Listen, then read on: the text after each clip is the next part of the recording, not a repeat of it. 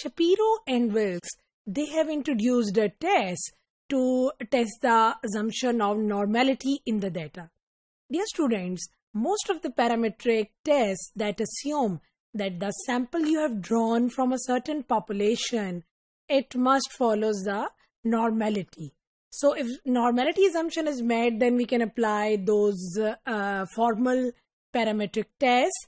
So the Shapiro, he has developed the test independently, but later the Wilks, that was a statistician who have also developed the test for normality, and it was named after them as being Shapiro-Wilk's test, because both of them, they almost concluded the same procedure for testing the normality of the data.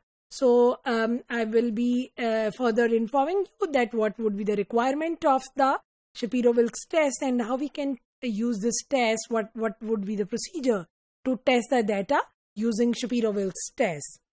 So students, Shapiro and Wilks, they developed this test to test the goodness of fit for the normality of the data. So if you have a sampled data that you have drawn from a certain population, your objective may be to test the normality of the data, because after testing the normality of the data, you would have to further test that data for those formal parametric tests that you can use later on the basis of the normality of the data.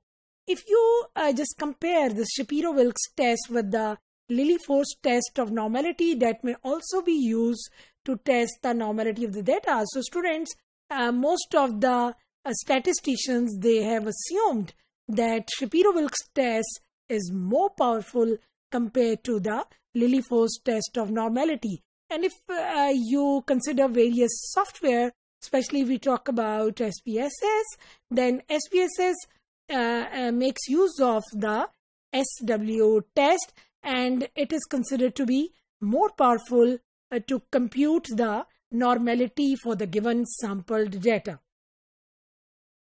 So students, the Shapiro-Wilk's test would assume that the data consists of a random sample of observations x1, x2 and xn that are associated with some unknown cumulative function, because we don't know about the parameters of the population.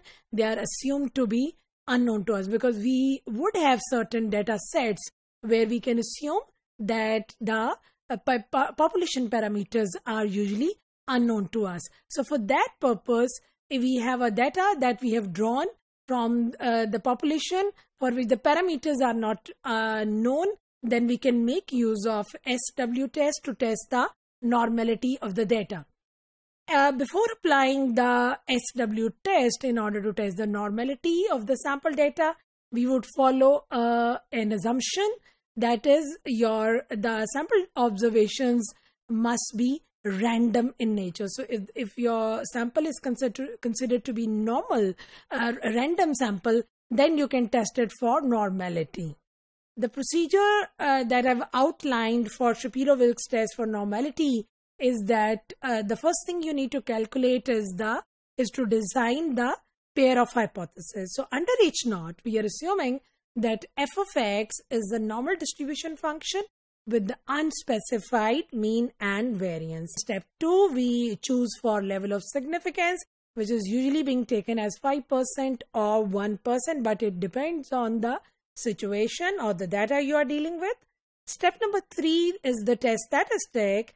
The procedure for test statistic is that first we need to compute the denominator part of our test statistic. So denominator is being denoted as D, which is calculated as sum of the square of deviations that are being taken from the sample mean, where x bar is the sample mean. Then once we have calculated this difference, the denominator, then we need to arrange our data from smallest to the largest observation. So students, this is the ordered array that we have to make up for the sample data.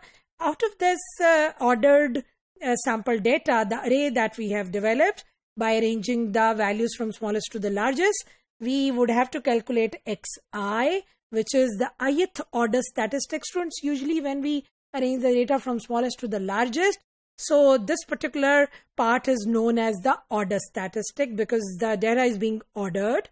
So we need to pick up this xi from that order statistics, and further from Shapiro-Wilk's table, for the observed sample size n, we need to obtain the coefficients a1, a2, so on up to ak, where k is approximately n by 2. यानी students अगर आपके पास total 20 observations हैं तो आपको 10 total coefficients मिलेंगे Shapiro-Wilk's table से. You would have to take them as it is. Once you have picked up the coefficients, then आपने उन coefficients को multiply करना है with the corresponding difference between the two order statistics. और वो क्या है? xi raised to n minus I plus 1 minus xi that you would choose from your sampled ordered observations. Once you have calculated this difference for each and every ordered value, you need to multiply it with the corresponding coefficient that you have calculated from the SW table of coefficients. इन सबको multiply करने के बाद corresponding coefficient से you would have to sum up that column.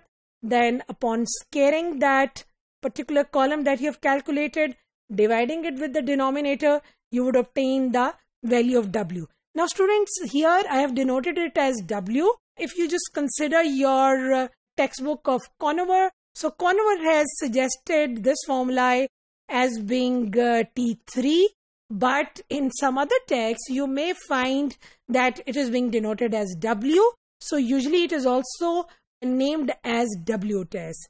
So after completing the test statistics and upon calculating the W, you would have to design critical region, because here we need to compare the critical value with that of the computed value. So we'll be rejecting H0 at alpha if a W is less than the alpha quantile that you will obtain from the Shapiro-Wilk's quantile table. So अगर आपकी W की value students less रहती है आपके alpha quantile that you will obtain from Shapiro-Wilk table, then you need to reject your null hypothesis. Otherwise, you will accept your null hypothesis.